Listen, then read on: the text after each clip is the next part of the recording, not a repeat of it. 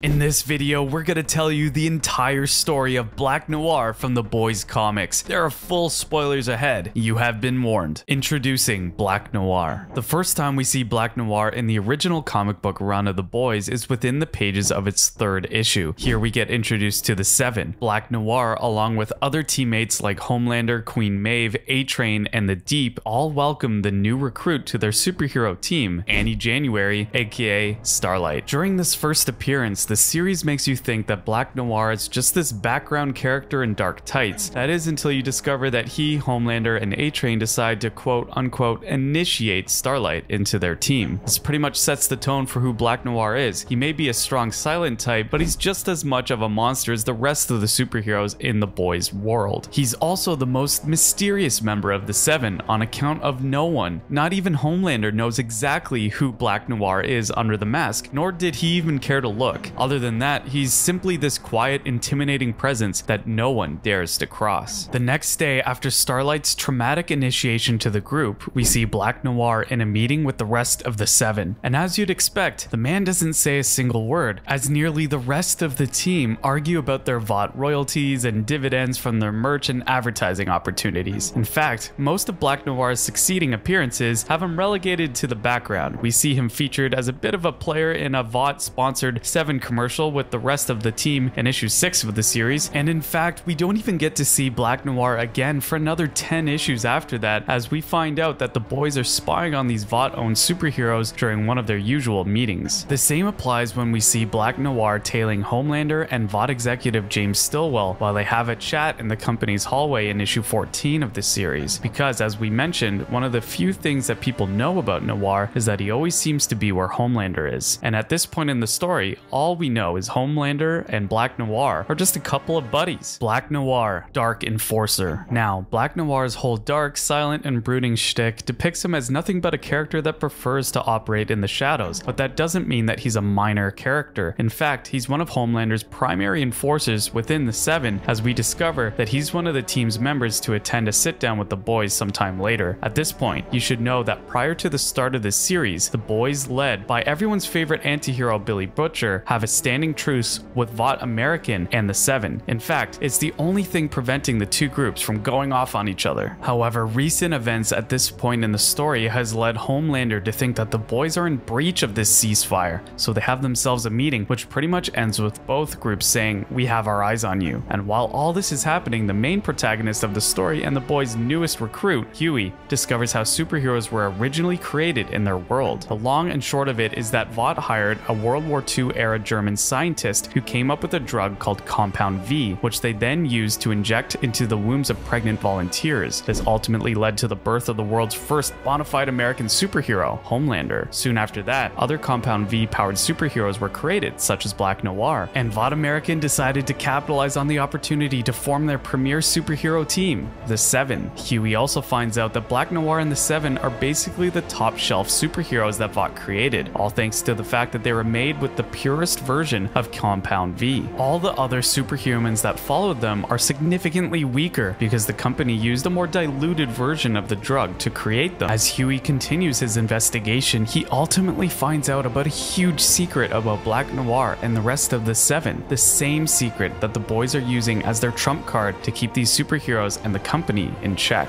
It's revealed that VOT American's plan, ever since they unlocked the secrets to creating superheroes, was to worm its way into the US military. They plan on doing this using their proprietary products, the superheroes, and replace conventional weapons of war in the process. Huey finds out that VOT American made moves back in 2001 to convince the US military to allow Black Noir and the Seven to handle the plane attacks, while suffice it to say that it did not go well. In its aftermath, VOT American covered up the whole disaster, but the Boys have this dirt on the Seven, and it's one of the reasons why the company, Homelander, or Black Noir can't make a move against them. The long and short of it is, if any superhero even touches a single hair on one of the Boys, the truth comes out. Black Noir makes moves. For the most part, we continue to see Black Noir laying low as the Boys story continues. That is until we reach Herogasm, an annual party where all the superheroes gather for some, let's just say, R&R. Curiously enough, you won't see Black Noir at Homelander's tail during this party. That's because Noir is creeping up on Huey somewhere else. You see guys, the Boys are in the same area area where Herogasm is happening to gather even more dirt on Vought's superheroes, which explains why Huey is there. We discover that Black Noir has spotted the superhero hitman. Huey notices that someone has followed him, so he runs deep into the city's sewer system, but Black Noir eventually gets to him. Noir strangely pulls at Huey's shorts before telling him that he's a good soldier and promptly knocks him out. While all this is happening, we get a little bit more information about Black Noir and Homelander's relationship, courtesy of the 7 members A-Train and Jack from Jupiter, as they gossip about their teammates. According to Jack, all he knows is that Homelander and Black Noir go way back, and that maybe Queen Maeve is the only other member who knows more about them. In addition to that, Jack reveals that Vought purposely set up Black Noir to be the team's resident dark and mysterious vigilante, which explains why almost all the other members of the 7 have no idea about his whole deal. A-Train asks why don't they just confront the rest of the team about this to,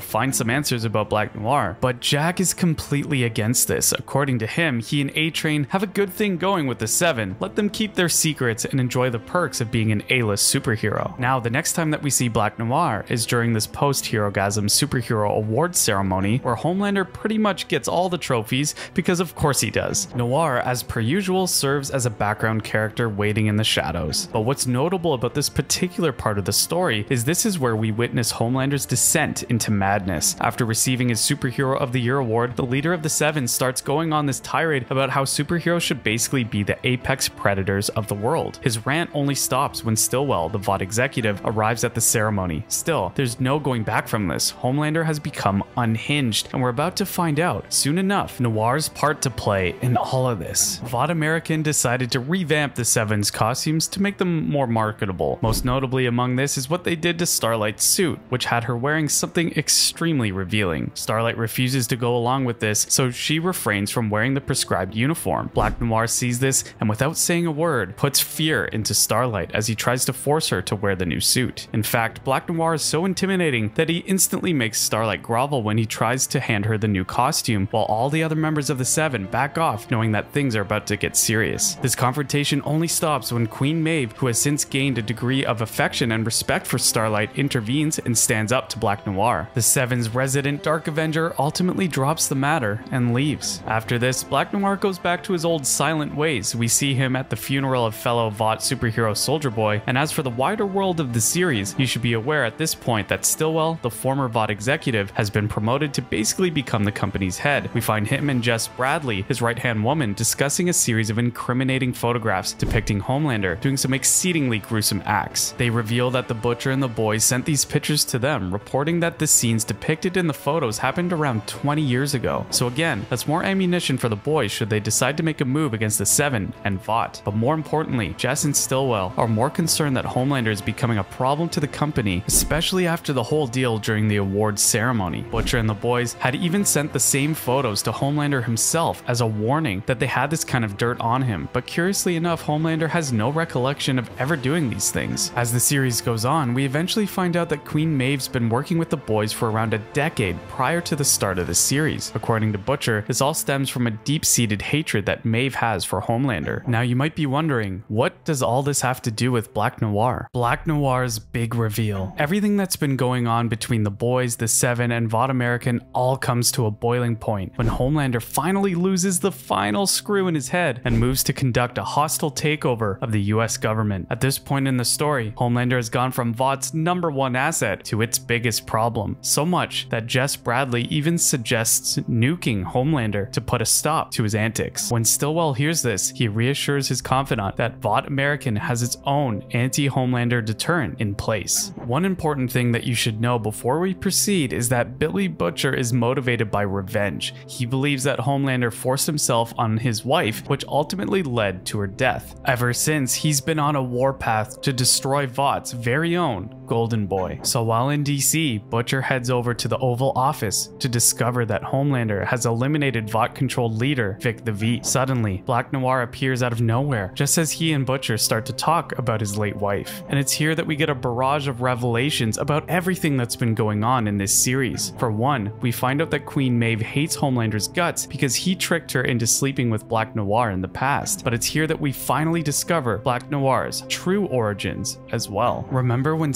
Stillwell told Jess Bradley that the company had its very own anti-Homelander measure in place, yeah, it's Black Noir. He's the superhuman tailor-made to destroy Homelander. But there's one thing that the company failed to take into account when they created Black Noir. He's incredibly insane. Huey wonders if Vought sent Black Noir to the White House to take out Homelander at this moment, but we'll discover that this whole turn of events goes way deeper than that, because inside the Oval Office, Homelander tells Butcher that he has no memory whatsoever of assaulting his late wife. And in that moment, Black Noir reveals himself to Butcher and Homelander, with both men wondering what he's even doing there. Well, the answer is Black Noir is here to fulfill his purpose, that is, to eliminate Homelander. And you know what? Black Noir is Homelander, well, his clone to be exact. We find out that Black Noir has been subtly manipulating the events that led to Homelander's insanity and this ongoing beef he has with the boys. Remember those incriminating photos that show Homelander doing some really